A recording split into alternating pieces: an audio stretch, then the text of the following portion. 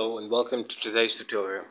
Now in today's tutorial we're going to be actually furthering our discussion on CCTV cameras, specifically IP cameras to be precise. I'm going to be showing you practically how you could actually install your IP cameras using a switch and your router network.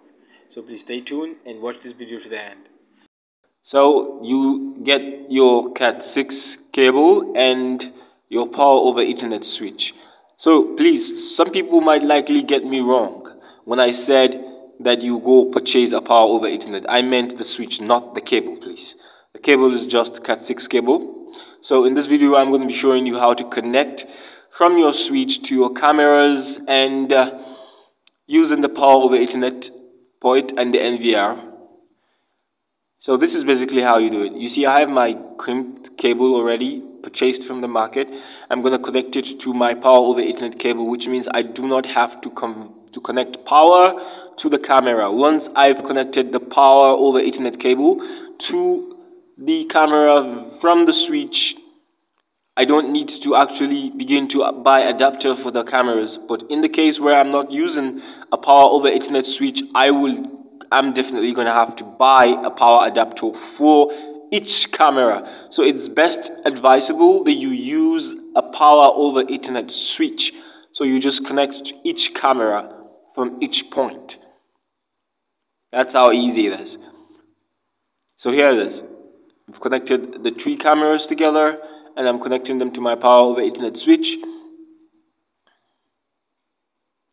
So this is basically the wiring. Now this is the DVR. Now we connect the DVR.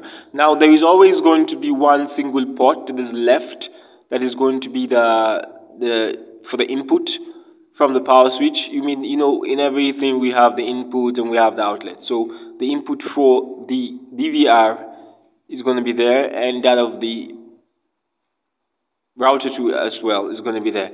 So we're going to connect the NVR, sorry, not the DVR. The NVR now to the switch.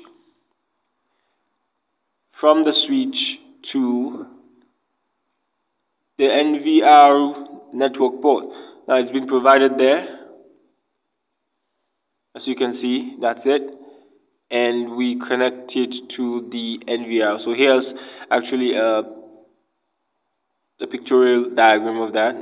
As you can see, is behind the switch. So that's how you do it. So with all of this, you've pretty much make the connection. It's as simple as this.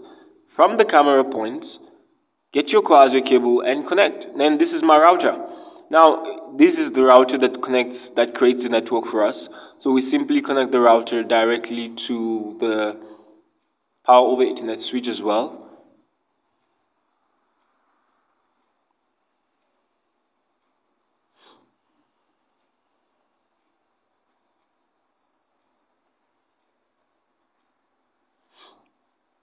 So as you can see, this is the Ethernet cable that we connect to the NVR. So in order for us to actually have that connection using the router, we need to connect that of the NVR directly to the router and the router to the switch so that it can provide a network for the cameras to actually work and function very well. Well, the first time we actually plugged in directly into the switch is, say per se, if we actually connect into a LAN network. Maybe there's an existing LAN network, so you just connect the NVR directly to the power over Ethernet switch, and then, of course, the last port to the network, the LAN network that is already existing. But in a situation whereby you're going to be using a router to actually create that network, then you have to connect the NVR directly to the router, and then you connect the router to the switch. That will serve as a distribution. Now, if you look at this switch I'm using the Hikvision. So the Hikvision is really a good product. Even their cameras are very good. They have both indoor cameras and outdoor cameras. So if you want to purchase a camera, I suggest you purchase that of the iVision.